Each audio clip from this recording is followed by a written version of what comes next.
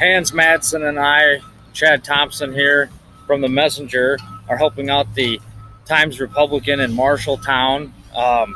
Cleanup is underway here at the corner of East Church Street and South First Avenue.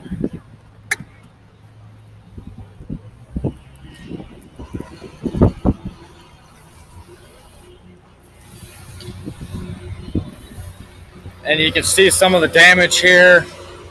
As we first came into town, it didn't really look like much had happened. You know, there's a lot of houses totally untouched, and the first thing I noticed when we came into town, of course, was the top of the courthouse that was damaged. And that was really the first sign that we saw coming in as outsiders.